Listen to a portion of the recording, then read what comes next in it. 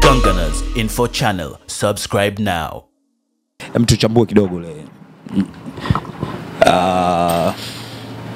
Shahidi haya hapa bwana. Ama ulikuwa unataka tuyachambuaje? Ile ngoma imo ipo kwenye simu. Bwana unaweza ka hii kuna ujumbe fulani. Put an end xenophobia. People learn to hate, and if they can learn to hate, they can be taught to love. Nelson Mandela alizungumza haya.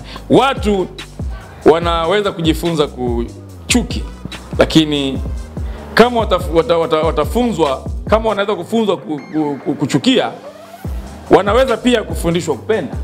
Huyu ni Nelson Mandela. Kwa hiyo tunawaambia wazuru wanatakiwa warejee katika upendo ambao hata hip hop pia wanatambua kwamba upendo ndio nguzo ambayo hata Mwenyezi Mungu mwenyewe ametuwekea. Na nilichukua muda gani kuandika mashairi haya? Siku nzima.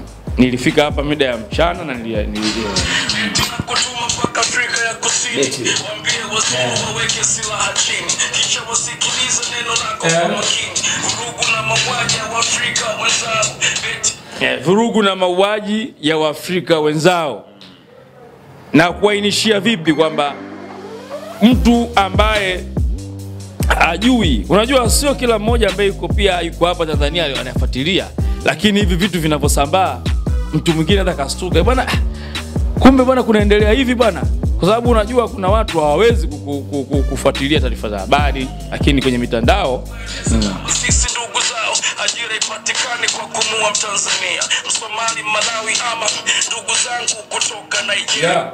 Ajira ipatikane kwa kumua Mtanzania, Msomali, Malawi ama ndugu zangu kutoka Nigeria. Na wakilisha wa Afrika hapo sasa kwamba kule kuna Wasomali, kuna lakini haimaanishi kwamba sio tu ndugu zako wa Afrika, hata wale wengine ambao kutoka Afrika si sawa katika kufanya kwamba hii tunawaeleza hata wa Zambia waliokwenda kuvamia wa Kongo ambao sasa wanawalipiza kisasi si sawa. Kwa hiyo pia kila Mwafrika atambue anatakiwa atafute namna ya suluhisho lilokuwa katika mtazamo chanya. Na tusibaki tu Afrika nafikiri. Naam. Lini mtabadilika mwena roho za kiutu, roho ya Mandela, roho ya Desmond Tutu. Beti na washangai na kwaje mmefika huku. Umetaja viongozi wa Afrika Kusini hapa. Desmond Tutu anatambulika kama kiongozi wa kanisa, lakini pia anatambulika kwa juhudi zake nyingi za kupigania harakati mbalimbali za kibinadamu. Na Nelson Mandela pia anafanana hivyo, ukiacha kuwa baba wa taifa la Afrika ya Kusini. Ndugu zenu tadhani mnachinja kuku, mitandao imejaa damu. Sura yangu niweke wapi nisione? TZ tunasema mitandao imejaa damu. Ukiingia katika mitandao maana yake ni kwamba picha nyingi zilikuwa ni za watu waliokuwa wanaumizwa. Sasa ndio hiyo maana yake, mitandao imejaa damu. Kwa maana kwamba kwa lugha ya kifasihi nimeitumia, lakini ukija katika sikutaka kusema sijui ukiingia mtandaoni picha zime watu wanauawa. Unatakiwa utafute lugha. Mgeni njoo mwenyeji pone, kwenu ni tofauti. Mgeni njoo mwenyeji, nishike panga nikupige, nikukimbize. Tezi tunasema mgeni njoo mwenyeji apone. Kwenu ni tofauti nyinyi mabwana. Nyinyi mgeni njoo mwenyeji nishike panga, nikupige, nikukimbize, nikukamate, nikumalize. Kwamba sisi Tanzania tuna hiyo, kama nilivyokuambia mwanzo, tuna huo karimu fulani hivi. Na sio Tanzania tu. Na ndio maana mgeni anapokuja unafurahia kwamba sio kama hajakuja na hela, lakini mgeni unasema ni baraka katika nyumba. Kumalize, usiogope, waambie beti mwana isimu, kuvunja maduka na kuharibu miundombinu, hayo mambo ya kufanywa na watu wenye wazimu. Beti bishahodi, kamwamshe Sadiki, amstue mwenye kiti, mwambie mauaji wenzetu hayakubaliki. Mtuambie hapo kwenye kiti. Hapo tunamkumbusha mheshimiwa ambaye juzi alikuwa mwenyekiti, Mheshimiwa Rais Magufuli, kwamba bana wenzetu wanakufa. Na katika wale kufa hatujapata kusikia wa Tanzania, lakini wapo wa Malawi, wapo katika SADC. Kwa hiyo mheshimiwa tunamuomba ajaribu kudodosa neno kulingana na cheo chake, na atakapododosa neno kuna heshima itarejea katika taifa hili. Juzi serikali ilitoa tamko kupitia waziri wa mambo ya nje na ushirikiano wa Afrika Mashariki kwamba kabisa hawaungi mkono kile ambacho kinatokea Afrika. Ni lazima rais atie neno hapa kwa cheo chake. Nguvu, yeye ni mwenyekiti. Kuna nguvu fulani.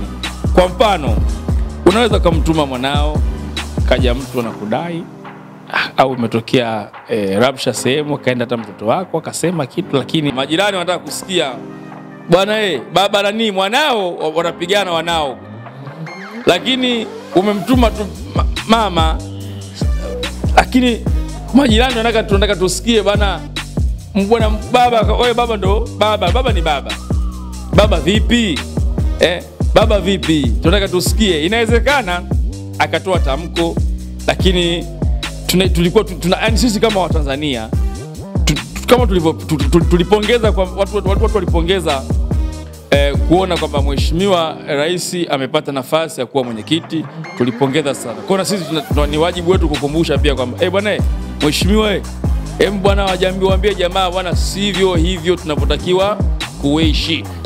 Tumlikuja Tanzania, mlipokelewa vizuri, kila mmoja aliridhika, tukaidiana mambo mazuri pamoja na kudumisha amani ndani ya nchi zetu za Afrika za SADC ambazo ni wanachama.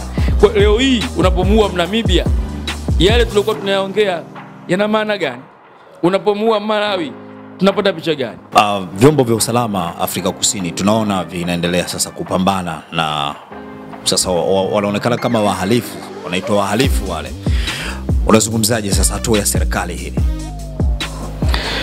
Bwana, mimi nakwambia ukweli, polisi wa Afrika Kusini pamoja na vyombo vya usalama, kwa mfano nakwambia, narudia tena, wazungu ambao wapo katika vyombo vya polisi yale wanayafurahia sana. Kwa hiyo bado kuna haja ya nguvu kwa matamko kutoka kwa viongozi wengine. Umeelewa? Wanafurahia na inabidi tuende tuambiane ukweli. Yaani wafikie tu waambie kwamba makaburu ambao mpo katika vyombo vya polisi, nyinyi ni chanzo pia cha kuhakikisha, kwa sababu 60% polisi wanaokwenda katika doria wanakuwa weusi, wanaobaki ofisini wanakuwa weupe. Ngumu sana kukuta kwenye doria katika Afrika Kusini. Wengi wanapenda kukaa. Wao ni wamejitengeneza mazingira hayo. Pia hiyo ndio inawauma. Unaona ya mambo yanapoanzia, pia wenyewe wale inawauma. Polisi wa pale wako wakubwa, lakini wenyewe pia wanazingua tu wazungu, wanakaa kwenye sisi tunaenda kukamata watu tunakwenda nao pale. Hawaendi front ya chochote. Kwa matokeo yake nao wale jamaa kila kiingia mtaani, wale wazungu wapangi doria muda ule. Wait. Vikao vingi mpaka watu wanakufa. Kumbe wao ile kupunguza wao katika moja ya malengo ya watu weupe duniani ni kuhakikisha watu weusi tunapungua. Sasa kwa mipango yao wanaijua wao. Tumemfahamu tu mwimbaji, lakini credit mchanaji. Tumemfahamu mchanaji. Producer, pekee kuna mtu mwingine yote aliyeshiriki katika kuhakikisha ngoma hii inatoka? Mdundo ni wa kundi la Mobb Deep wa Marekani. Nilidownload kwa sababu ndio ulinileta hisia. Yani muziki ni hisia. Tungeweza kutengeneza kwetu na ukawa mzuri, lakini niliona nitaharibu sana. Yani huo ndio ulinipa hisia hizi. Kwa hiyo ilikuwa ni lazima nitoe credit pale, maana niliandika credit by Mobb Deep. Wao ndio ilikuwa ni wimbo wao katika albamu yao ya Mada Music ya mwaka 95 mbele hapa miaka 90 kitu. Nimesahau mwaka. Na wimbo ulikuwa unaitwa Back at You. Na mmoja wa wasanii wa Mobb Deep alishafariki, anaitwa Prodigy. Kwa hiyo hao ni studio nimeingiza sauti studio za Dig Down Records Sinza, na aliyefanya sauti ni rafiki yangu anaitwa ABMP, lakini video credit inakwenda kwa jamaa anaitwa Mikila Gego, mzee wa Sankofa. Huyu ni mmoja wa wasanii mwenye madini kweli. Huyu bwana tulikuwa umtafute, ni philosopher huyu wa mambo ya hip hop, ana vitu muhimu. Na tareza mbele tutakuwa na mkutano, tutakuwa na kongamano la kutoa elimu ya masuala ya ujasiriamali kuhusu hip hop. Kwa hiyo inabidi pia wagangana iwepo, kwa itakuwa nafasi at space pale, patakuwa pana mambo mazuri. Hapo kwenye video hakuona kuna haja ya kutumia zile picha ambazo zinasambaa hizo za mwagaji damu na kutoa video nyingine labda nzuri ukiacha mbali hiki? Kutokana na kipande kuacha dakika moja, na tulikuwa tunataka hisia zaidi za msanii zionekane ili iweze kuleta hilo nafasi tungeweza kuweka, lakini kuna vitu vingepunguza ile, kwa sababu tayari vipande watu wengi wanavyo, lakini kile cha kwangu mimi mimi mwenyewe ibidi pia mimi mwenyewe imeniongezea sana watu wa followers, wafuasi katika mtandao, kwa sababu makaka zetu ambao wametangulia katika sanaa kina Profesa tunazungumzia Profesa J amerepost pale, viongozi wasanii wamefurahishwa sana, watu wamependa nini, kila kitu ambacho kilikuwepo katika wimbo watu wamefurahishwa, na kila mmoja ameweza kusema kwamba tunafurahi kwamba hatimaye na sisi, ukiacha mimi katika waimbaji, Rayvanny amefanya kitu. Tuzungumzie pia hilo, ndio tuseme umeona wasanii wengine wamejitokeza na kufanya, na unasemaje?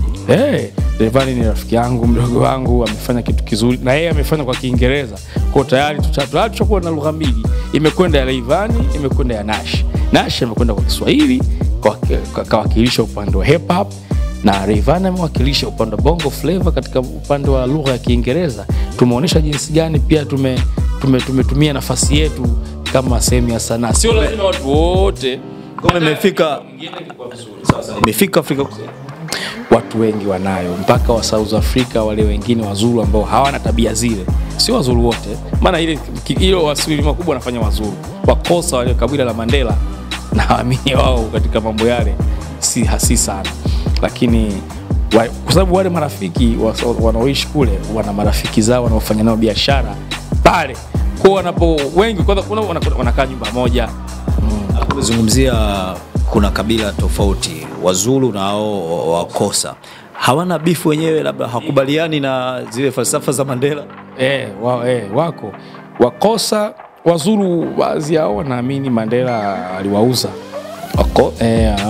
Alizingua. Lakini Mandela, mimi kwa mtazamo wangu, wanaharakati wengi wanasema Mandela aliuza. Lakini tuamini pia muda mwingine kila mtu amepewa nafasi yake katika ulimwengu. Kila mtu ana udhaifu wake, ana uwezo wake. Uwezo wa kulitengeneza taifa, ama anayekubaliana na masuala aliyofanya Wakaburu, huo unajulikana. Lakini kisa tukija katika hali ya kidunia, kibinadamu, mambo mangapi sisi tunasaidiwa na watu weupe hapa, hata kama ikiwa ni kwa ajili ya maslahi yao. Lakini kama tunaweza tusikate, kama tukatae kwa sababu tunataka tuishi kijamaa. Ujamaa ni kupingana na sera za kibepari. Kwa hiyo wanachosema wale ni kwamba Mandela aliwauza na aliwaachia wazungu, kwa hiyo walitaka wazungu wanyongwe, wapigwe, kitu ambacho pia katika Waafrika huamini katika masuala kama haya. Kwa hiyo bado inachekesha kidogo. Gungunners Info Channel, subscribe now.